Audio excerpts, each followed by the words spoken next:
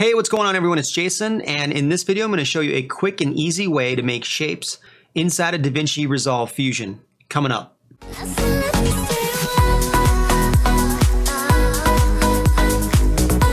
Alright, so here we are inside of the Edit tab of DaVinci Resolve, right? The first thing we want to do is take this Mavic Pro clip, and what we want to do is create a Fusion clip. So right click on the footage here.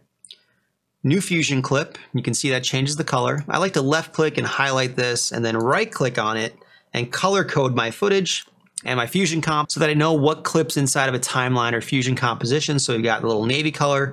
Do whatever you feel like doing here. It just helps me stay organized when I'm editing. The next thing I want to do is left click on the Fusion tab. And what you have to do inside of Resolve and Fusion is you need to use backgrounds to create shapes, okay? And I know that sounds really confusing, like a background feels like it should be behind something, but I'm going to take a background and put it over our Mavic Pro clip right here. And you can see that creates a merge and then a black background here by default. Left click on background, let's just come over here and let's left click on just, pink here. And what I'm going to do is take that pink color and create a mask over the top to create a shape. So you have our mask tools up here. Left click on rectangle. That creates a mask over the footage. You can move this around really easily by doing this now. And then what I want to do is take that mask and I want to highlight a part of the drone footage. I can take this and left click and make this, a nice long line like this or a long rectangle, slim it down. If I wanted to put some text over this, I could do this pretty easily. But let's just take it for now. Let's reset it for a second. Reset the height and width by double clicking those attributes. And now what I want to do is create some space in here where we can see the drone itself. Let's left click on solid, okay, takes it away completely. Now let's come over to border width and left click and hold that, and you can see you can make a spot to kind of highlight your footage. In this clip, that's what I want to do. Now let's just left click this, bring this in a little bit, make it a little smaller, and highlight that by putting it over the camera, okay?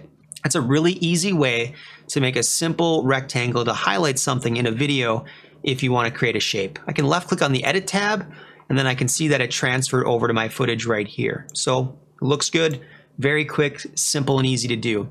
Now let's right click to delete the rectangle and let's move on to our next shape. And let's change colors by left clicking on background. Coming over here, change this to yellow for now. And then let's take the ellipse, left click on this mask. We've got background highlighted, left click that, and now we have a circle shape. I can do the same thing. I can move my circle inside of the space pretty easily and pretty quickly here. Now what I want to do though, again, solid left click, increase the border width, and then let's decrease the size of the circle by left clicking here and just bringing it in. You can see I increased the border width of there. Let's decrease that again, make it a little more thin, and let's highlight this part of the drone, okay? And again, we've got a very simple circle shape with a background and then using an ellipse tool. You can see that transferred over into our edit really quickly and easily. Let's come back to the Fusion tab and delete the ellipse. And now I want to make a triangle. So let's left click on background again. Let's change our color. Let's go black this time. Actually, let's go gray. And let's come over to the effects library, left click on tools. And then we have mask right here. Left click on mask.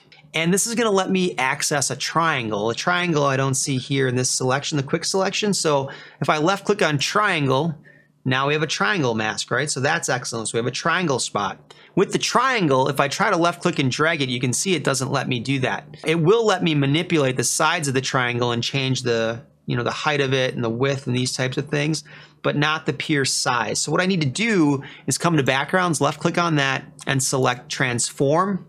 And now with the transform, I can actually change the size of this triangle shape right here. Let's change that background one more time. Let's change it to red to make it stick out a little bit better. I'm going to left click on triangle again. I'm going to unclick solid and we'll increase the border width here like this. Now remember, if I want to maneuver this around the screen to highlight a part of the image, left click on transform, and for the triangle mask, you're going to have to move this around like this. This though is a really easy way to make a triangle within Resolve quickly and easily, okay? The next shape that we want to do are custom shapes, okay? So let's delete transform for a second and right click to delete the triangle. We'll keep the red for the moment and let's go ahead and let's do the polygon. So let's left click on polygon. Now I can take this and make points and marks within the image. Let's say I want to make kind of an arrow here. Left click here, left click here, left click here, left click here, and then left click here to finish it. See, we have a little bit of an arrow shape, right? So that's pretty cool. The next thing I want to do is resize it. So left click on background, left click on transform, and I can make this bigger or smaller within this space, okay? And I can move it around now in the image if I want to highlight, you know, this part of the battery as an example back here.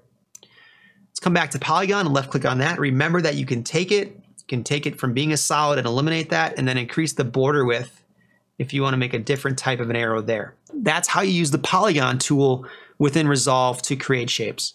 All right, and the last thing that we want to do is do a more of a line, like a straight line if I wanted to highlight something like that. Let's left click on rectangle again. While we have background selected, we've got red going here. Take that rectangle and just drag it down, make it nice and thin, make it a line, okay? And then I can hit solid if I wanted to, right, to take that away and do the border width again if I really wanted to. Might look a little bit funny with as thin as it is.